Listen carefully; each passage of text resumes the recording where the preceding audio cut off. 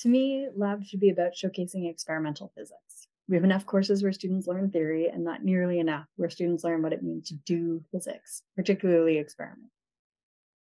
Here at Cornell University, we've redesigned our lab courses to not only teach students key experimental physics skills, things like data analysis or experimental design and so on, but also to have students conduct experiments where the result of the experiment isn't readily available in a textbook or online.